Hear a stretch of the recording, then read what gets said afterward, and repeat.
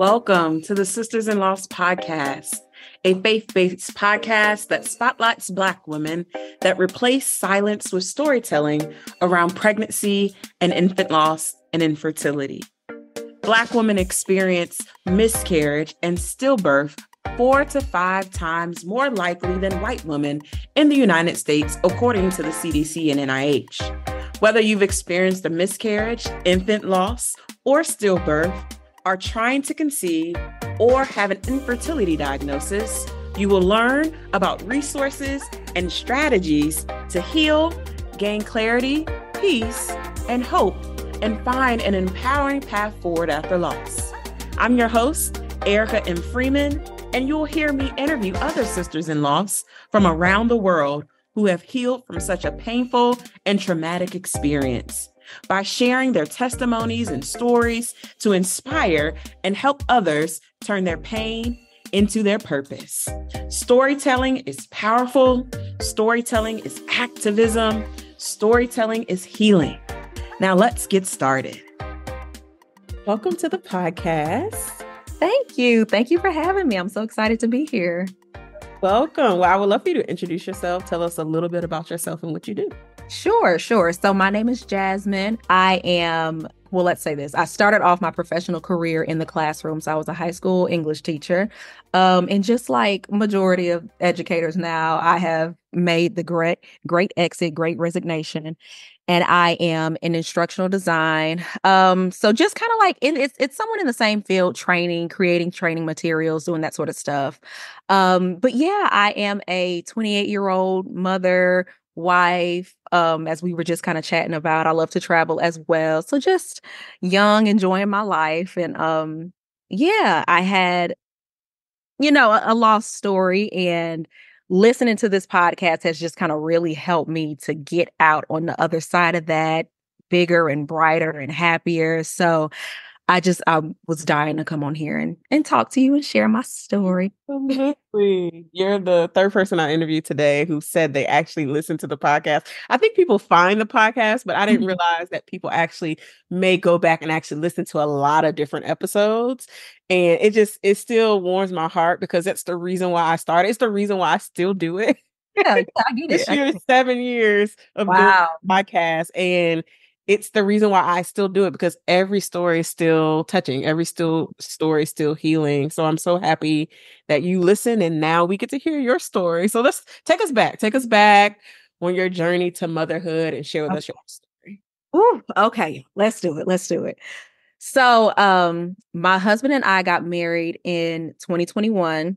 And my mom had always told me she waited until she was almost 30 to have a child. So she's like, wait as long as you can, travel, get your education, enjoy your life, which I had done all of that. I traveled, I got my education, and I got married, and I was like, okay, I'm ready. I'm ready to have a child, especially since at this point I wasn't teaching anymore. And I have such a soft spot and a passion for kids. I was like, I want my own.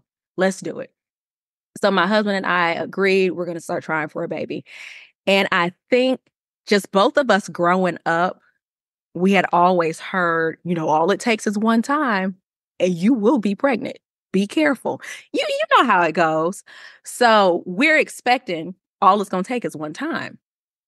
So obviously it did not take one time. It took us a few months of trying before I successfully got pregnant. And then the very first time I got pregnant, it was actually a chemical pregnancy. And that was like super heartbreaking to me because, again, I think just wrapping my mind around what the process of trying to conceive actually looked like, and that it wasn't going to be as easy as what I thought. You see folks around you who, they have oops babies, and I hate to refer to them as that, but they're not trying and they accidentally get pregnant and things like that. So you're just thinking it's going to be easy for you. And after we actually put in the effort to time ovulation and timing, trying and all this sort of stuff. And then you finally do get pregnant, but then it turns out to be a chemical pregnancy. So that was super, kind of heartbreaking for me. But it was almost a good thing because I have one of those minds where I can just take myself down a rabbit hole. And I'm like, I didn't get pregnant the first time. Something's wrong with me. I'm missing something that I should have, or, I don't know what's going on. But it was good for me, even though it was a chemical pregnancy, to get pregnant because I'm like, okay, well, at least I know I can. At least I know, there's nothing really standing in my way. So from there, I'm doing research. I'm trying to figure out ways to avoid chemical pregnancies, to have a healthy full-term pregnancy. And this takes some months. So at this point, we got married in 2021. It's now 2022 at this point. January, I find out I'm pregnant again. Unfortunately, it's another chemical pregnancy. So I'm like, okay, this is really discouraging. I don't know what's going on. So I end up going to my OB because because at that point, what was I, like 25? When you're 25 and you haven't even been trying for a year, the doctor is like, keep trying. It takes a year. It takes 2 years. Give it some time. They're not really taking anything seriously. And it's like, in my heart of hearts, I know something is going on. Like, please just run my blood, do something. Just tell me something. But they're not doing anything. So I have my second chemical pregnancy. And then I'm like, okay, I'm going to switch OBs because I want somebody to take me seriously. It could very well be just that, my body's just trying to figure it out. I'm young. It'll figure it out. But I would just feel better hearing that from a medical professional. So I switch OBs. The OB is telling me she didn't really do much testing. I had an ultrasound and she said, I can see that you have plenty of eggs. Structurally, everything looks fine. There shouldn't be any reason why you can't get pregnant or you can't maintain a healthy pregnancy. So here's what we'll do. I'll put you on Clomid, which, if you're not familiar with Clomid, it's just an ovulation drug. So basically, it just kind of helps you to ovulate. And what was important for me about that is ovulating on a schedule that I could track. And she was like, I think that's part of your problem is that you've been trying for a year, but you've only gotten pregnant twice. If you had been able to actually track your ovulation dates correctly, you might have gotten pregnant more often. So she's like, let's try long story short, let's go ahead and try Clomid. So I do Clomid. It works the first time. She is seeing me in office. Everything is going great. Pregnancy is progressing great. Everything is going well. And then I end up switching to a different OB because the one I was seeing, she ended up moving her practice out of state. So I find another one that's in state. She's keeping up with my pregnancy. And then, what is it? I'm about 22 weeks pregnant at this point. And I'm super excited because this is the furthest I've ever gotten in a pregnancy. I have never seen past 5-6 weeks of pregnancy. So this is a big deal for me. I was even I remember when I first got pregnant, my husband was so excited and he wanted to share with family. He wanted to share with friends.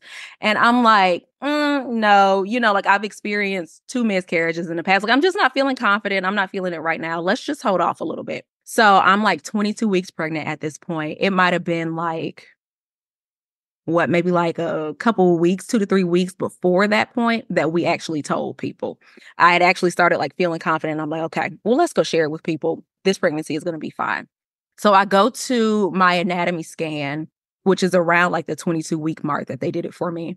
And the doctor comes and tells me after my ultrasound scan that my cervix is getting a little short. It looks like it's getting a little thin. And just for some additional context, my original OB put me on a drug called progesterone. So we're all familiar with progesterone. And then at the point that I switched to the new OB, they were like, well, you don't need it anymore. You're past that point. So you don't need to take it anymore. Again, I don't know anything. So I'm like, okay, cool. I won't take it anymore. So when they told me that the cervix looked like it was shortening, thinning out, I was like, okay, well, maybe it's just because I'm not taking the progesterone anymore. They went ahead and put me back on it, brought me back in 2 to 3 days later, and the cervix was, lengthening out, getting back to where it should have been. So everything is looking like it's going to be fine. They're telling me, at this point that we're going to just consider you a high-risk pregnancy just because your cervix had shortened at one point. So we'll just bring you in a little more consistently just to check and make sure that everything is still looking good. So everything's fine. It was maybe a week and a half later My husband and I were set to go out of town. We were going to leave right after he got out of work. So I stayed at home that day. I'm just packing my stuff up, packing his stuff up. And I'm just crampy. I'm in so much pain. I just can't place it. I don't know what it is, but something feels weird. So I called the nurse. And with my history, they said, if you do experience any cramping, any bleeding, give us a call and we'll bring you in and check out what's going on. So I give them a call and the nurse tells me, well, it sounds like you've been pretty active today. Have you drank as much water as you should have? The answer to that is no. So she's like, okay, well, you know what? Just get somewhere, put your feet up, get some water down, reevaluate in the morning. Give me a call back if you're still feeling a little funky. So I'm like, okay, cool. So I do just that. I sit down, I kick my feet up, I'm watching TV all day, I'm guzzling water. I'm still feeling a little weird, but I'm like, okay, well, let me just give it a few hours, get back to her in the morning. In the morning, I'm still feeling weird. I go to use the bathroom, I wipe, there is blood on the toilet paper. So I'm like, okay, I am freaking out. Like I am like this close to having a panic attack because I shouldn't be seeing any blood in pregnancy. I know what this means. I know what's happening. So my husband is at work. My mother lives like down the street from us. So I'm calling my mom because I genuinely feel like I'm about to like fall out on the ground. Like just something in my soul. I know what's happening here. So I call my mom and she comes and picks me up because I'm so frazzled. I'm shaking. Like I can't even drive. She comes and gets me. She picks up my husband from work and we just head up to the hospital or to my doctor's office rather. So we get in there and they go ahead and bring me in the ultrasound room. So they're doing the transvaginal ultrasound and I can't really decipher on the screen, what anything is, what it all looks like. But I distinctly remember seeing on the technician's face when I walked in, it was smiles. Hey, Miss Scott, how you doing? What's going on? What you doing in here? Let's check on this baby. And I remember when she put the wand in and everything pops up on the screen, her smile just completely dropped. And, the ultrasound text can't tell you anything, but her face told me everything I needed to know. So her face drops and my heart drops. I'm like, what's going on? And she's like, well, the doctor's going to talk to you. The doctor will talk to you. At this point, I'm already crying. She hasn't told me anything, but I know. So the doctor comes in and she's like, you have no cervix left. There's nothing there. And not only do you have no cervix left, but the bag is literally in your vagina. It's there. You're going to have this baby very soon. I'm 23 weeks pregnant at this point. I should not be hearing this, that I'm going to have this baby very soon. Should not be hearing it. So that was... You were 23 weeks. How many days? Do you remember? 23 weeks even at this point. Oh, no, excuse me. 23 and 2. The reason why I asked for those who are listening, vitality is 24 weeks, but some hospitals will do interventions at 23 weeks and at least 2 or 3 days. So yeah. The reason why I asked. So continue on with your story. Yep. So no, because perfect question. 23 and 2. So she tells me that exact fact. And she's trying to like break down everything to me. Like normally, if you were 21 weeks or below, we wouldn't do anything. Viability is 24 weeks. Since you're so close, we're just going to go ahead and send you over to the hospital and see what they say. So she's telling us, there's a good chance that he could live, he could survive. But of course, that's not going to speak to his quality of life. So it's 9 o'clock in the morning at this point. My mind is frazzled before 10 o'clock, before noon. I'm all over the place. I'm crying. My husband's crying. My mother is in tears. We go ahead and go over to the hospital and everything just happened so fast. Like they had already called the hospital on our behalf. When I walk in, they throw me in a wheelchair. I'm sitting back. I'm in the gown, catheter in, IV in Trendelenburg position. Like the doctor comes in and he's like, look, this baby will be born in the next few days. He kind of reiterates the same thing that my doctor told me. And he's like, you're pretty much just going to be on bed rest until he decides what he wants to do whenever he's coming out. So we're like, okay, all right. So this is what life is going to look like for the foreseeable future. So I'm in the hospital. My husband is there with me. Family is kind of rotating in and out. They were, I don't want to lie because I don't remember exactly, not the very best of NICU levels. I think it might be 4 is the very best, but they were right up under it. So I think it was a 3, whatever it was. So the NICU team comes over to talk to us, and they are being honest about how things can go, but they're explaining to us, look, we're a level 3 NICU. There's a very good chance that things could go well when he is born. We'll, take him away, work on him. We'll get him back. If that's how things are going to go, he'll be fine. So it had gotten to the point where my husband and I were feeling almost like confident that things were going to be okay with us. I'm a big researcher. I'm a big Google girl. So I'm on Google, I'm on YouTube, I'm looking up, micro preemies, and you see a lot of positive stories. Of course, folks who have, rough NICU stays, but eventually the baby is able to graduate from NICU. They're able to take them home. They go on to live a normal, healthy life. And I think it was just us trying to be as positive as possible. We're like, that's going to be us. That's going to be our son. He'll be fine. And, I'll fast forward through all the terrible stuff, but eventually he was born, and he was just too teeny tiny. It just wasn't going to happen. And he did pass, and it was the most heartbreaking thing I had ever experienced in my life. It was just terrible. It was terrible.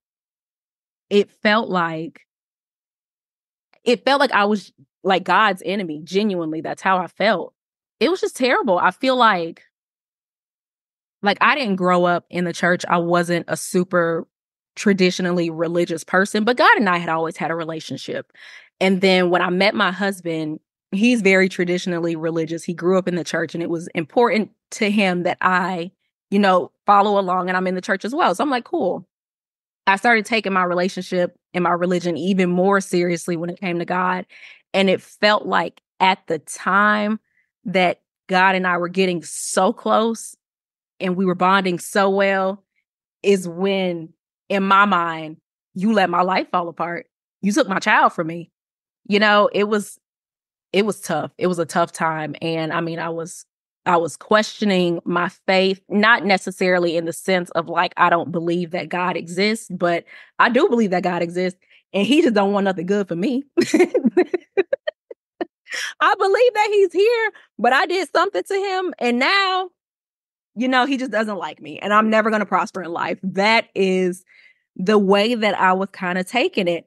And it was such a strange feeling for me because I had never felt that before. It always felt like anytime I decided that I wanted to do something, I wanted to find my husband, I wanted to get married, I wanted to graduate school, whatever it was that I wanted to do, I would make up my mind I wanted to do it. I would pray about it.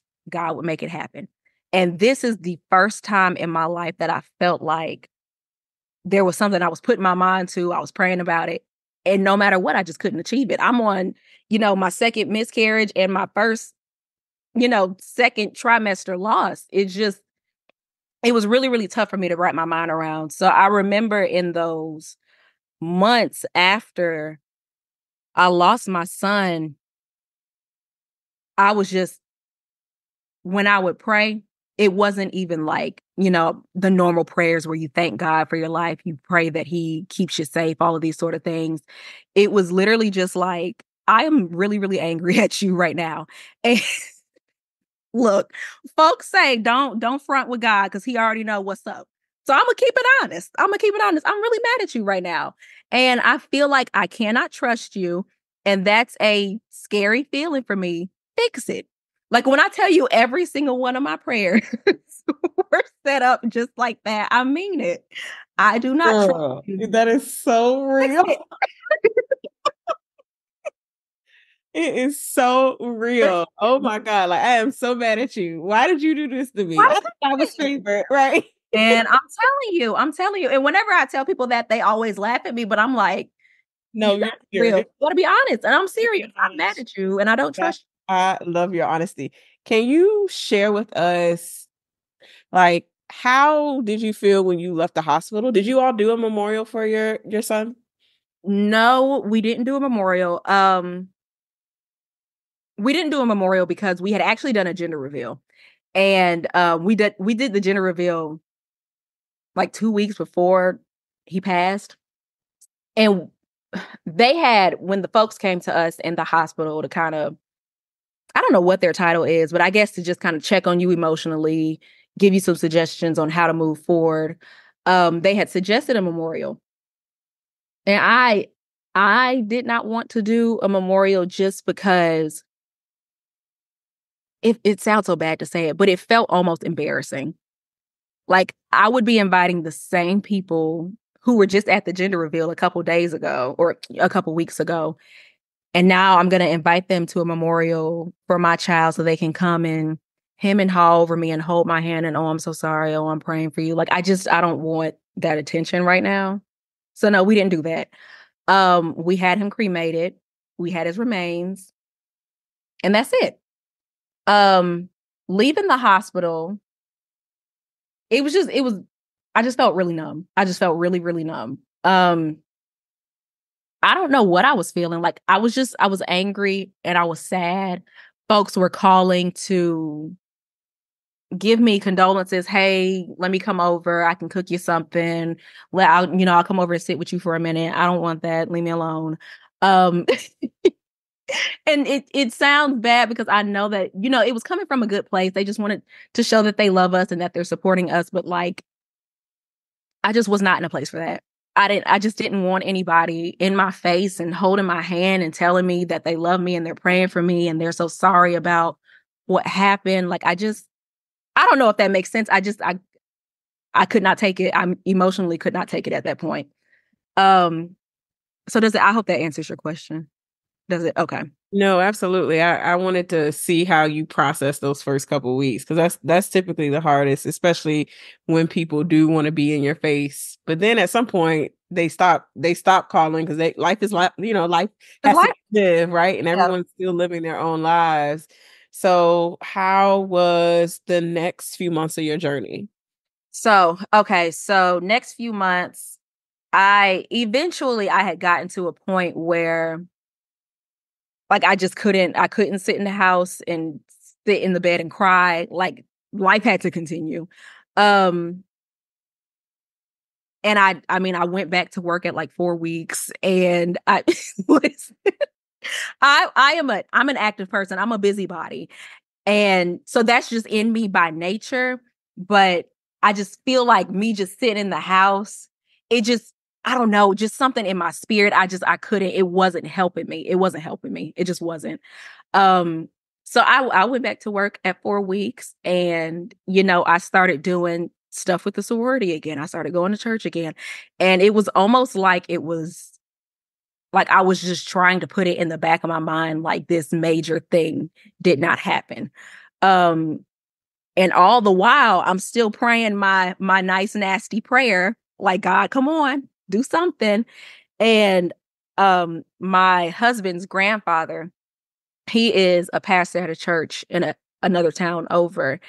And he has a woman in his church who went through the exact same situation. And I had never spoken to her before, never met her before.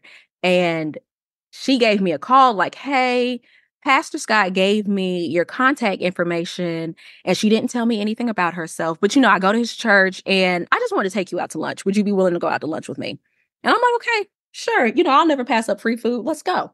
So we go out to lunch and she shares her story with me. And it is so eerily similar to my story. Like it's her first successful pregnancy. She was pregnant with a boy, just like I was pregnant with a boy. She lost him at the 6-month mark, just like I did. I mean, the incompetent cervix, the whole same exact thing. And I feel like talking to her is when I felt like I could finally see the light at the end of the tunnel.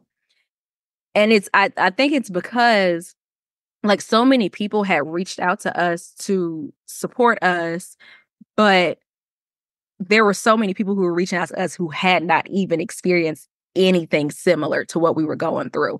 And it's so nice and comforting that people are reaching out to us, but it's different when somebody can say, "Hey, I'm so sorry about what happened to you. I know exactly what you are going through because I myself went through the same thing." And on top of that, it was great to talk to her because she was also kind of a vision for me of what life can be after this major loss. She went on to get pregnant again. She had 2 beautiful twins. She carried them full term. Like it was just it was exactly what I needed. So I think, look, I like to joke and say that was God coming through. Like, okay, girl, stop telling me you don't trust me. Here you go. Here Yeah, you go. that Here's some. definitely was an angel on earth for you, for sure. I'm telling you. I'm telling you. So she was really like a pivotal moment in that kind of like grieving journey and just trying to find my place and where do I go after this? What do I do after this? So emotionally, things really started to kind of turn around once I met her, which is why I was so like adamant about being able to come on here and tell my story. Cause I'm like, I know there's somebody who I can touch if I can share my story as well. So from there, I did a little bit more research on incompetent cervix because when I was first diagnosed with it, it was like I was diagnosed with it and then I lost my son. Like there was just no time for me to have any research to really know anything about it. So I had done some research, and then I learned that the next course of action once you get pregnant again is the cerclage, the vaginal one. And I don't know what it is. I don't know what it is. From the moment I heard it, just something about it just wasn't sitting right with me. I just wasn't comfortable with that. And I kept researching, and eventually I found out about the transabdominal cerclage. And when I found out, let me rewind. When I found out about the vaginal one, like I said, it wasn't sitting right with me, and I was praying on it. And I'm like, Lord, I don't feel comfortable with this for some reason. Push me in the area I should be going in. Tell me what the right answer is. If it is this, put my mind at ease with it. If it's not, tell me where I need to go. And then eventually I found the transabdominal one. And when I tell you like the peace that came over me when I found out about that, I was like, this is what I'm supposed to get. Um, and so I got it. I was really nervous about having that. I had never had a surgery before. Hell, I had never even broken a bone before. So, like, having this major abdominal surgery was really, really nerve-wracking to me. But I had to just wrap my mind around it. Like, look, if I'm going to get pregnant again, which I know I want to try again, I have to give this future child the best shot possible. And this is it. This is the way. So I found, because I live in Georgia, so there was only at the time, I believe, one doctor who performed okay, who performed the abdominal cerclage in Georgia. I live down in College Park, but she's all the way up in Augusta. But I traveled up there, and she was so sweet. She was phenomenal. I love her to death. And she performed my abdominal cerclage. And I remember after the surgery, she came to visit with me. And she said, Jazmyne, if you were doubting that you made the right decision by getting this cerclage, you did the right thing. When I did your surgery, your uterus was so like soft and mushy. If you had gotten the vaginal cerclage, there's no doubt in my mind you would have ripped right through that. So I'm like, okay, good to know. Good to know. Um, so anywho, I kind of How stepped. long did you wait to get from when you had your son to when you got the transabdominal cerclage? I had him in December. I had my cerclage in June. Okay, so it's about 6 months. Yep, about 6 months. Right. Perfect. So I I went ahead and kind of spoke with my husband, and we had a conversation about, when do you want to start trying again? How do you want this whole timeline to sort of look? So we decided, as soon as possible, whenever I'm physically and emotionally feeling up to it, let's do it. And so I was ready. So I'm like, let's go ahead and do it. Let's get the ball rolling. So because I had formed such a bond with the doctor who performed my surgery and I felt so comfortable with her, I decided to just, will you be my OB? I know I'm all the way in College Park and you're all the way in Augusta, but let's do it. I feel like I had formed such almost like mistrust of the other. You know what I'm saying? It's just, it felt like you are the only one who I just feel comfortable with. Like, I know they say with that you don't really know that you have incompetent cervix and that you're in need of a cerclage until you lose a child. I know that that's the norm, how you go about it, but it's just kind of, it's put a sour taste in my mouth for this particular practice. It's put a sour taste in my mouth for. To be honest with you, because I also feel the same way, is that we do so many other preventable tools in our normal screening pregnancy. So it doesn't matter what age you are. It shouldn't wait. You shouldn't have to wait till you're 35 when you're considered high risk and geriatric for them to do those additional testing. I agree. I also was in that same age range. I was probably 26 to 27, same age range when I had my second trimester loss.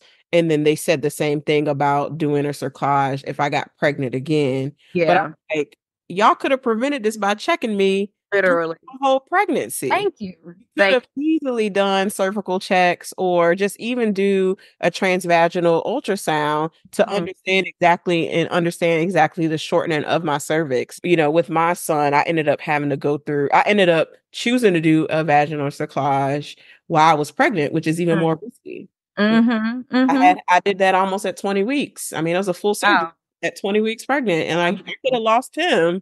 Yeah. Pregnancy doing a vaginal cerclage. So I would love for you to talk a little bit about, obviously the decision to get a cerclage is to get a transabdominal is different than a vaginal cerclage. What made you a good candidate for the abdominal cerclage for your doctor? The fact that I wanted it and that I had a loss. I just wanted to make sure I said that, because I don't think people recognize that is, I mean, if you had a loss and it was specified, even if it was due to like premature rupture of the membranes, or if they formally diagnose you with an incompetent cervix or cervical incompetence or cervical insufficiencies, and many different ways of describing it, you have the ability to go get a transabdominal cerclage, and insurance will cover it in some cases. Yep. And luckily enough, in my case, they did cover it. Yeah, I had, and you know what, I forgot to mention, the doctor whose care I was under when I lost my son, I had actually brought up the idea of the transabdominal cerclage to her. And she was like, oh, no, you're kind of jumping the gun. Normal protocol is that we just do the McDonald's cerclage first. And, you know, if that fails, then you'll be referred out to, you know, a high-risk doctor who will do an abdominal cerclage if they find it necessary. And I remember I was so stuck on that for the longest, because I'm like, why do I have to risk losing another child for y'all to take me seriously? If I say that I want the abdominal cerclage, let me get it. Let me get it. So, I think one thing I didn't understand is, like, I'm not married to my doctor. If I want to do something, and look, I didn't understand it prior to getting pregnant. You know, I did my annual checkups at the gynecologist. I had never been faced with a situation where I heard something from my doctor that I was like, I think I should get a second opinion on this. You know, so I didn't know any better. I genuinely didn't. So, after she told me that, I was like, this is just not sitting right with me for some reason. So I'm gonna do some research. And that led me to the Abby Loopers Facebook page, which is where I found out about my doctor in Augusta. And then folks, because I made a whole post and I'm kind of explaining the situation, and they were like, girl, you are not married to that doctor. Find somebody else. And I'm like, duh, obviously, let me do that. So that's kind of how I got there. And I had a consultation with her, and she's just kind of asking me to explain the history. And I'm kind of beating around the bush, and I'm like, and I just, I kind of want a transabdominal cerclage if you'd be willing to do it. And she was like, Jazmyne, you don't have to be so nervous. You've had a loss. You want the abdominal cerclage. I'll do it. There's evidence to prove that it would be beneficial to you in future pregnancies. If that's what you'd like to do, we'll do it. And I think it was such a moment of like enlightening, like, I have control over my body. You know, I have medical control over myself to a certain extent. You know, I can do what's necessary for me, what I find to be best for myself, my future children, my family. So yeah, that's how we went ahead and got that ball rolling there. So next, what happened next? So after I got my cerclage in June, healed really well from it. It was my first surgery that I've ever had. It was a little rough, you know, as far as surgeries go, but I healed really well, and I ended up getting pregnant the next month. In July, I found out I was pregnant. Oh, I wasted no time. Okay. I have been trying for 3 years. I need my baby. I was ready. I wanted my baby.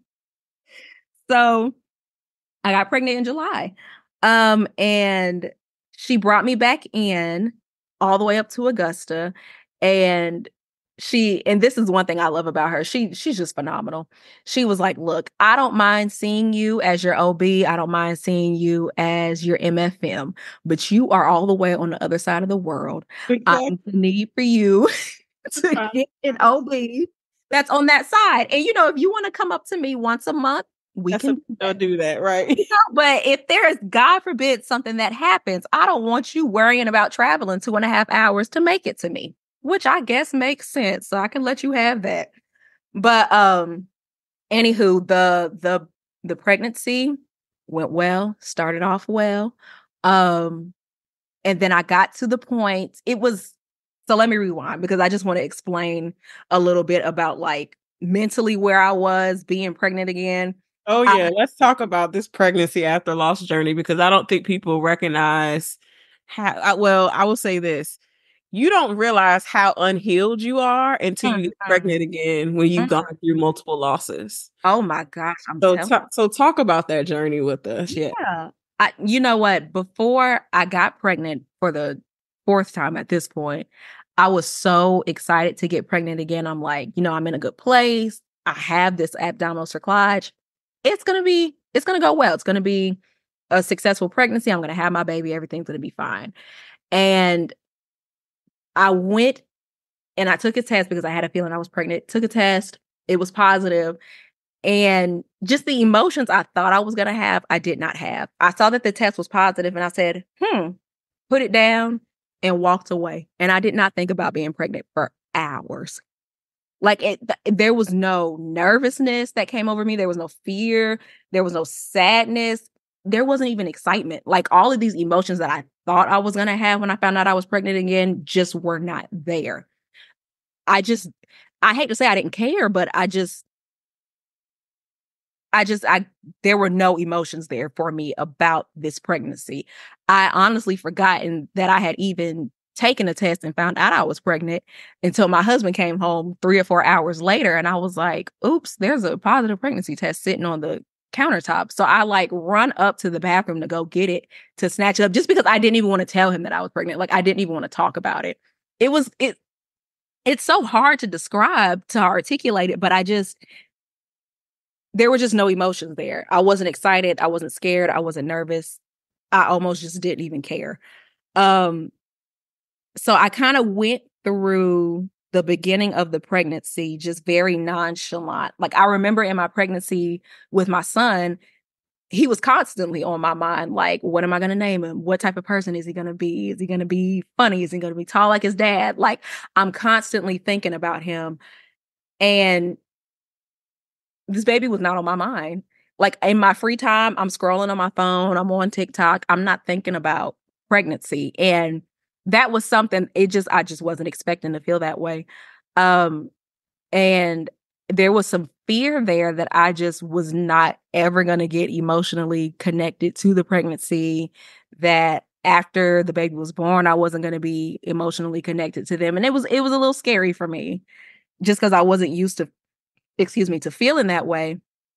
But at the same time, I was also in therapy. So I had told my therapist that I was pregnant, and she was kind of helping me to somewhat emotionally connect with the pregnancy. But I think it was just something that I was just kind of doing, I guess, to emotionally protect myself. Like if this happens again It's not going to hurt me as bad as it did last time because I'm not emotionally connected to this baby, whatever. So eventually my husband, he's such a positive, optimistic person. So when he found out I was pregnant, he was like, great, we're going to have this baby. Everything's going to be fine. Like, he did not react in the same way that I did at all. There was no fear for him at all. So he wanted to have like a little private gender reveal just between us two. And I didn't care about doing it at all, but he wanted to do it. So we did it. And we found out it was a girl. And the freaky thing about it is her due date was literally a week after my son's due date. Like, the pregnancies were so close in the timeline that I was like, I need for this baby to not be a boy because I need for something to be different about this pregnancy just for me to be able to separate them in my mind. So it was good for me that it was a girl because I was like, okay, something is different. If it had been a boy, I would have spiraled. So anyways, we found out it's a girl. And I think at that point, I started to emotionally connect a little bit more, which was very scary for me. Because I fully intended on just not even connecting at all throughout the pregnancy. I just couldn't do it. I couldn't do it. But something about finding out the gender, then, I already knew what the name was going to be. When I go into TJ Maxx, I find myself looking at little girl clothes and stuff like that. So I started to emotionally connect a little bit more. And things were going pretty well. I was staying positive. Things were going well. Then we had gotten to the point where I was 23 weeks, where I had lost my son. And that same day, I remember we went to Carter's, the baby store, and we were in there just kind of looking at some clothes, and they always have such good deals. I was like, well, I'm going to buy a couple things. I'm going to push myself and buy some things. And I'm sitting in the line to check out at Carter's, and I buy the stuff, and then I turn away from the register after I buy the stuff, and there are like tears streaming down my eyes. And my husband doesn't see, and I'm not a crier, so I'm trying so hard to like keep myself together. And my mom just happens to call me. So I like step outside of the store and I'm like boohoo crying. She's like, what's wrong with you? And I'm like, I just bought some clothes for the baby and it's a bad decision. I shouldn't be doing it. So it's kind of funny. My pregnancy with my son right before I had him and he passed, I had gone to that same Carter's and bought him some clothes for the first time. And it was around like that same sort of timeline mark. And I'm like, history is repeating itself. And so I say all that to say that there were so many parallels between the two pregnancies that was kind of an emotional hurdle for me. Just to be able to kind of wrap my mind around the fact that I can enjoy this pregnancy. Yeah, there are going to be some similarities, but it doesn't necessarily mean that history is going to repeat itself. So I'd gotten past the point where I lost my son. I had made it to 30 weeks. I made it to 32 weeks. She was going to be born via C-section at 37 weeks, and we made it to 37 weeks, and she was born. And she's here, and she is a beautiful, healthy baby girl. I had dare I say, boring pregnancy.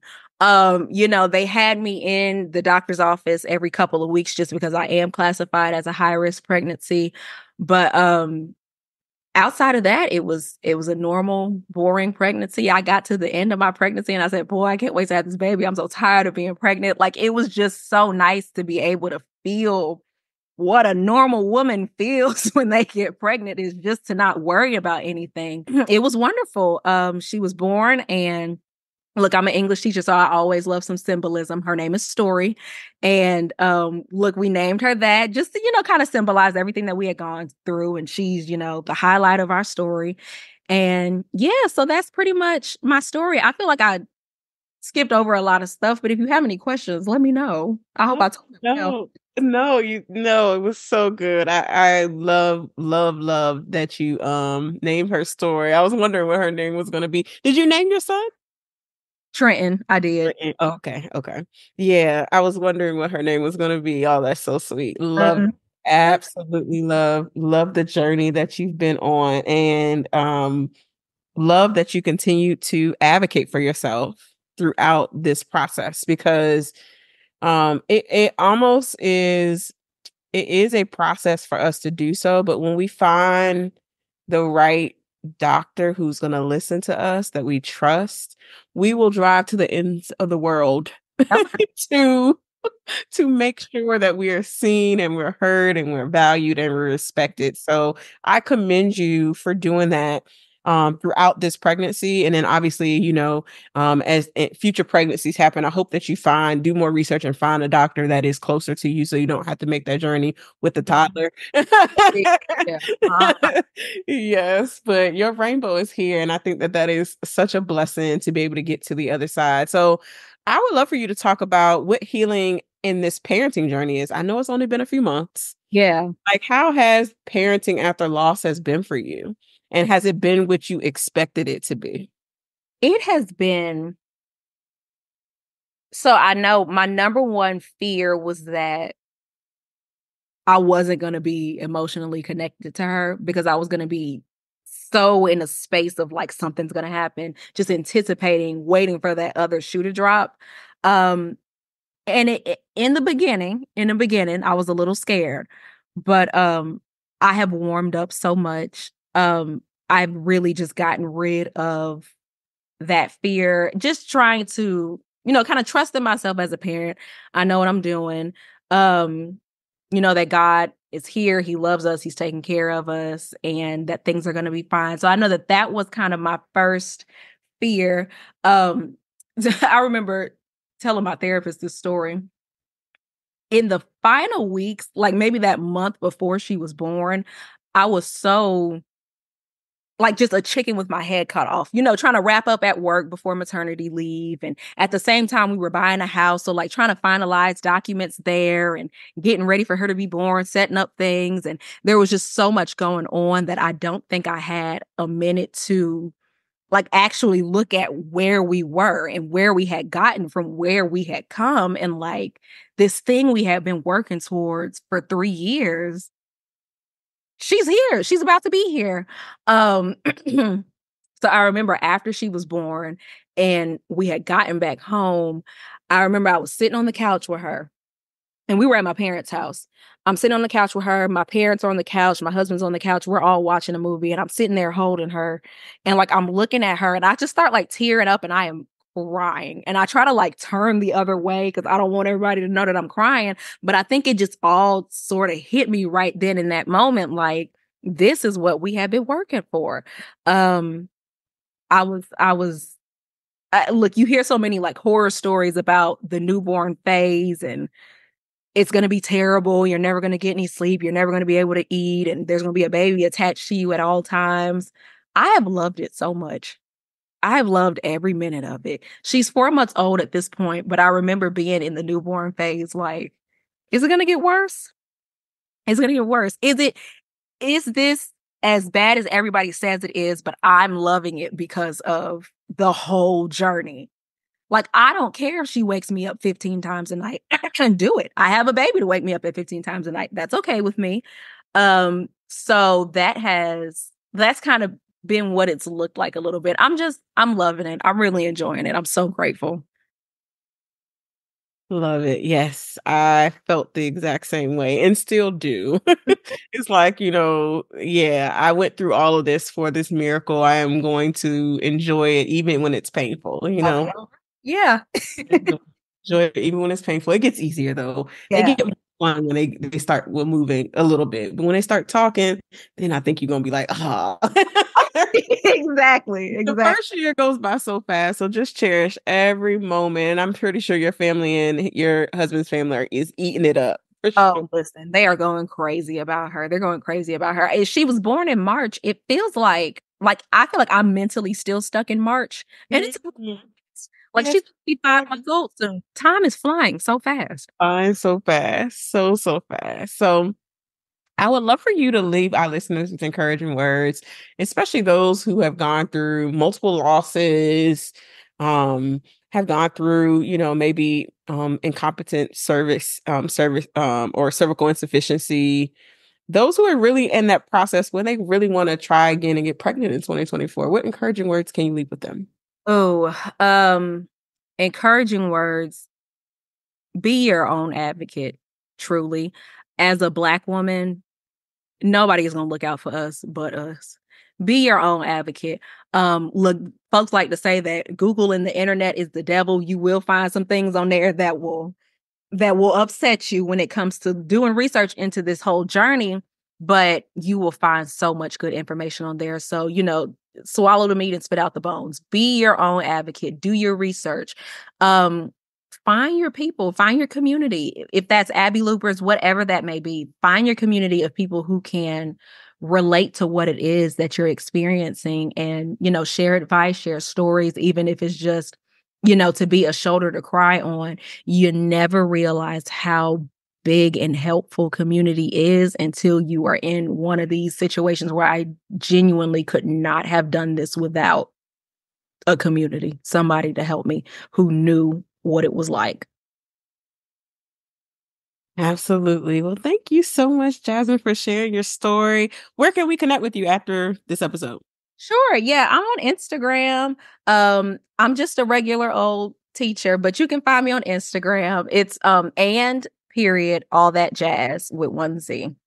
Oh, perfect. We'll make sure we link all your information in the description box and the show notes for everybody. Well, thank you so much for sharing your story and being a part of the community. This is such a blessing. I know this story is going to impact someone.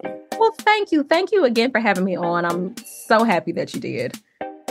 Thank you for listening to today's episode. For show notes, go to sistersinloss.com. To stay connected with us and join the Sisters in Loss community and receive my weekly newsletter, please go to sistersinloss.com/newsletter. That is sistersinloss.com/newsletter. Please rate and review this episode, and I will talk to you next week.